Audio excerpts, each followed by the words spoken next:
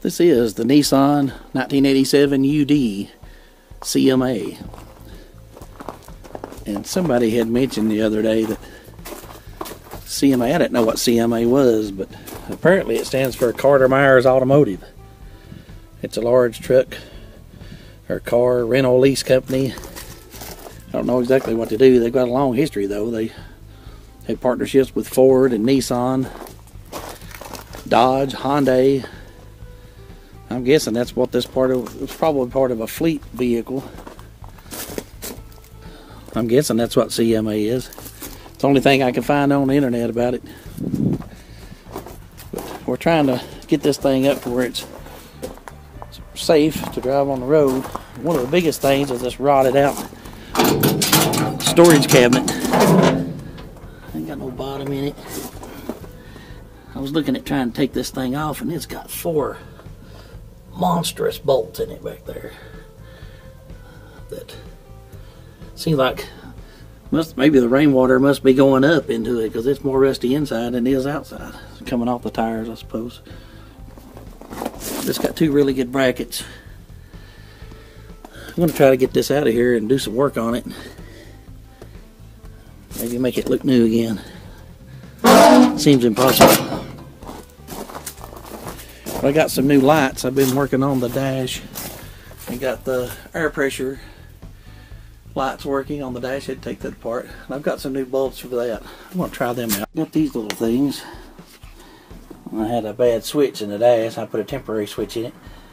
Those are for the bed lights and the rear reverse lights. Try to see if I can get that put in there. Also got this. Well, that's a neat little wrapper. The bag was these things. They're dome lights, peel dome lights, and they're LED. I believe they'll fit up here in this holder. Let me try some. Well, these fancy little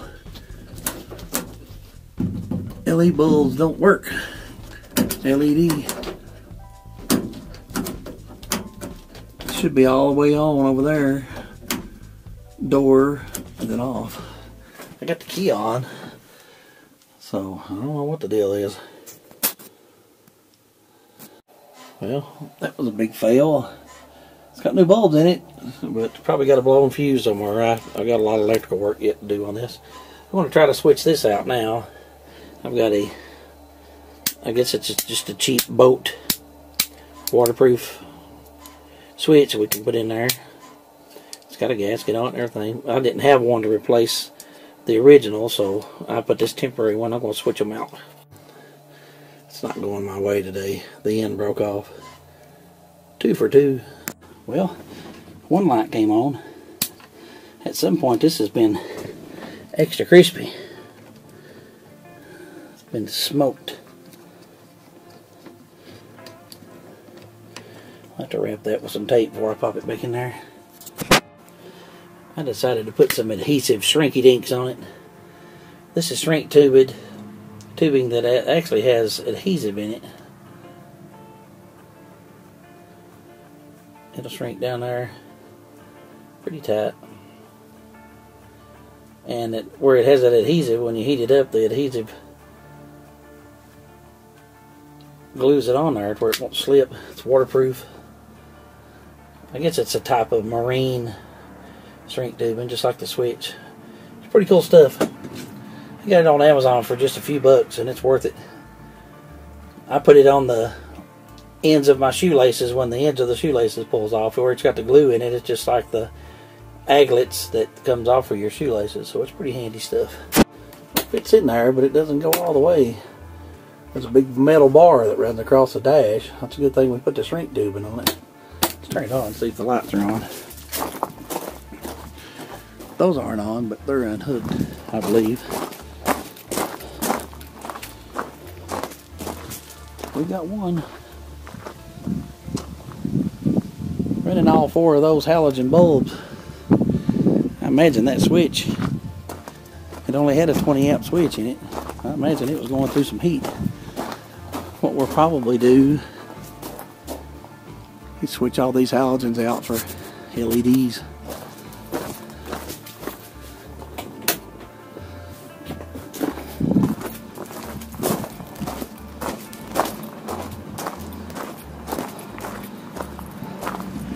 Okay, it works. Anyway, now we need to focus on getting this beast off here. If you don't have one of these lights, you need one. They're made like the little snap-on lights. They're magnetic on the bottom. Stick about anywhere. Pretty bright, and they gotta come with a charger, and they stay charged a long time. I think Amazon has these, the Work Light brand. They're 2 for $19 or 2 for $20 or something like that. So you get two chargers, 2 USB cords. Let's see how we gonna get. We can see those bolts. Those things are nasty and they're monsters.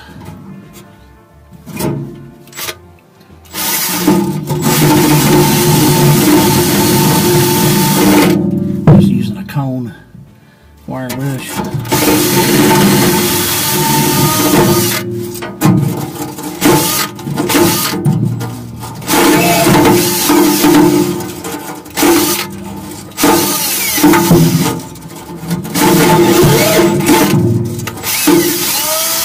That's not gonna go back in there.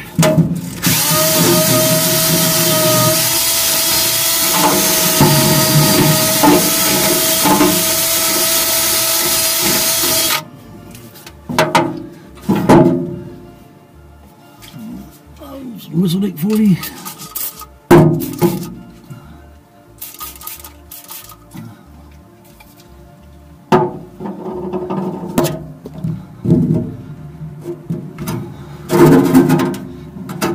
Plenty of dirt daubers. Got them out of their hole.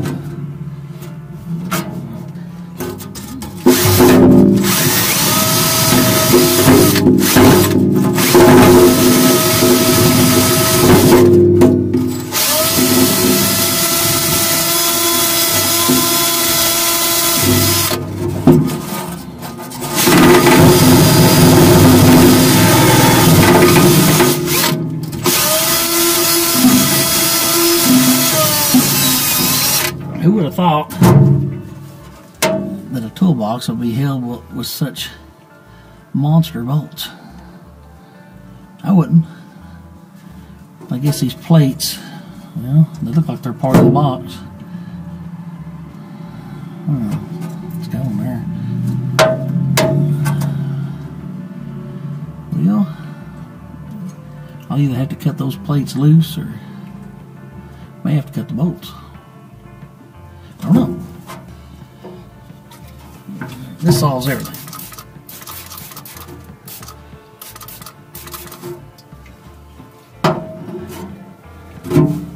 Let them soak a minute while I go get a jacket. I'm freezing. This got really cold. Inch and 1/8. Who needs a bolt that big for a toolbox?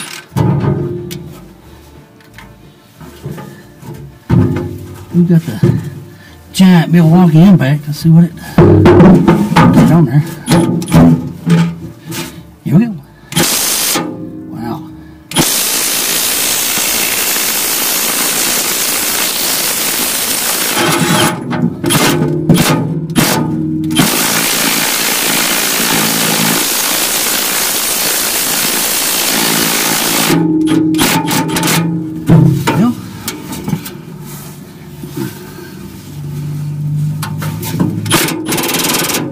Well, it's got a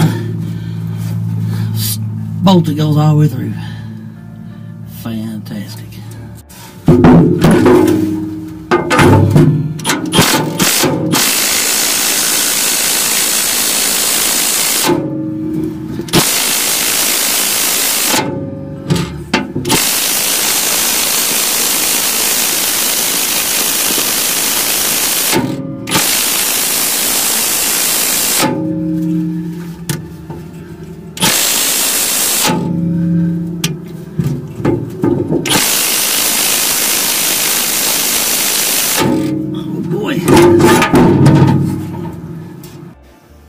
the impact wouldn't get it. Humongous breaker bars wouldn't get it. I used a little mini cutoff wheel and a Nut Buster 5000. Now I've got 3 more to go. I'm going to try to get these off with the impact. I haven't tried that side yet. These two's got to be cut.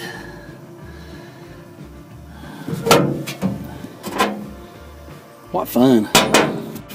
Well, this thing has kicked my butt.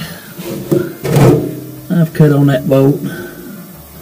Can't get it loose. Got these two out. They were welded in the back, so they just came right out. This one over here, the welds broke loose in the back, and I can't get a wrench on it. So I'm trying to cut the bolt. It'd be a lot easier if I could drive the stud out, but it won't come out either. One left. I guess I'm going to quit on this thing for tonight. I guess we'll start back up on it in the morning. Ha! I beat you. Well, 2 of them's in good shape. The 2 ain't.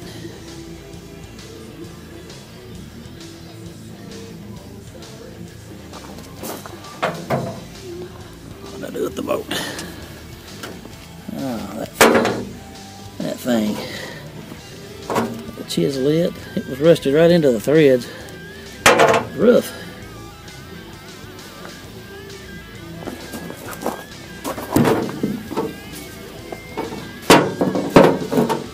Chisel more on the boat than I did the nut, I believe.